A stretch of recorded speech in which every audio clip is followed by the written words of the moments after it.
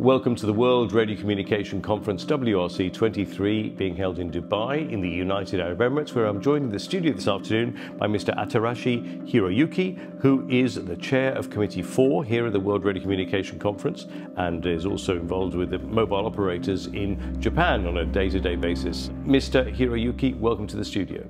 Thank you very much for inviting this interview. Thank you very much. Well, thank you for being here.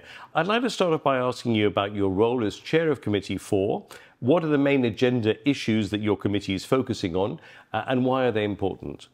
Yeah, thank you very much for that question. My Committee 4 is dealing with a wide variety of terrestrial services, and this includes international mobile telecommunication services and also some other aeronautical mobile service and maritime mobile services issues. And among these items, in this conference, we are discussing the new frequency identification for the IMT and also the new allocation of the frequency to the mobile service. I think this momentum is very important for the future development of the IMT and mobile services. And also, we are discussing some frequencies for the aeronautical mobile service and introduction of the new GMDSS systems. I'm not a real expert in these areas, but according to the information from these fields, this decision or discussion in the conference is very important for them. Now, you mentioned frequencies. There's a lot of competition for frequencies. A lot of people want to have access to them. ITU has got a very much a multi-stakeholder approach here at this conference and in general in the conferences that it hosts, which engages governments, regulatory authorities and industry. And the objective is to find consensus amongst all of the delegates here. How successful do you think that is, and how is it working for you, and how effective do you think it will be on the issues that you're discussing? Actually, this is my fourth time to attend World Radio Communication conferences.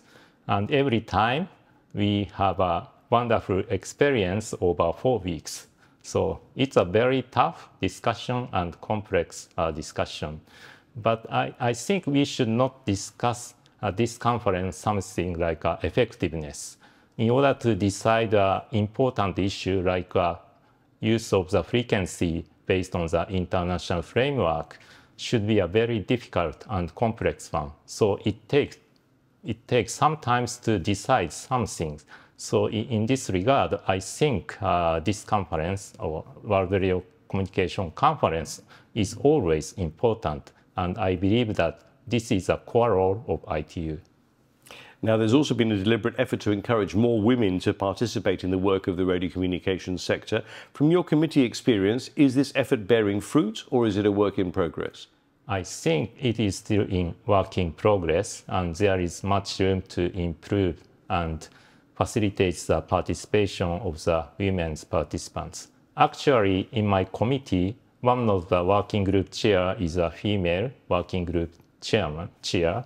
And actually, she is inviting female participants to the podium when she organizes a session, and she invites them how chairs are feeling on the podium.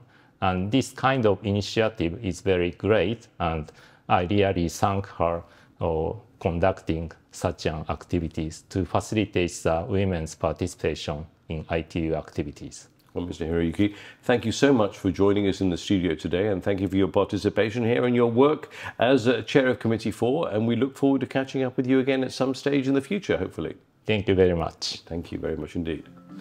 And if you've enjoyed this interview, then do check out our other interviews on our YouTube channel, as well as our podcasts on our SoundCloud, Spotify, Apple Podcast channels, or wherever you listen to your podcasts. And for further information, visit our website at www.itu.int.